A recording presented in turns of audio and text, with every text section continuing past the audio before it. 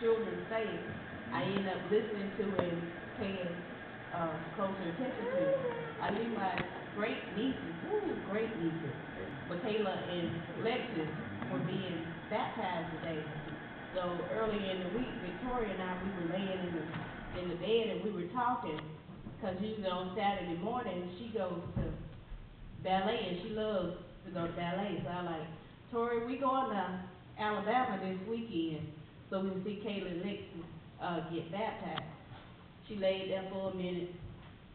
I was expecting her to say, just plain say no, because she loves, ballet so much. But she laid there a minute and then she did tell me no. She said, no, Mama, we can't go see Kayla and Lexus get baptized. I laid there, looked up at the ceiling. I'm like, but you can miss a day out of ballet. And she said, that ain't it. I'm like, what is it then, Tori? What is it?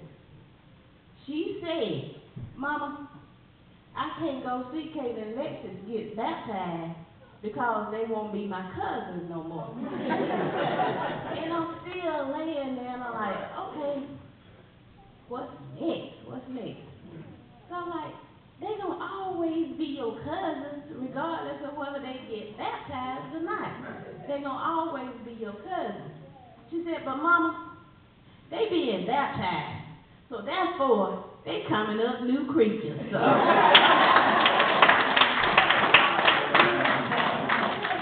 So, keep it, everyone just, keeping that in mind, from a child's house, that when we dedicate our lives to God, we do come up and should function as new creatures.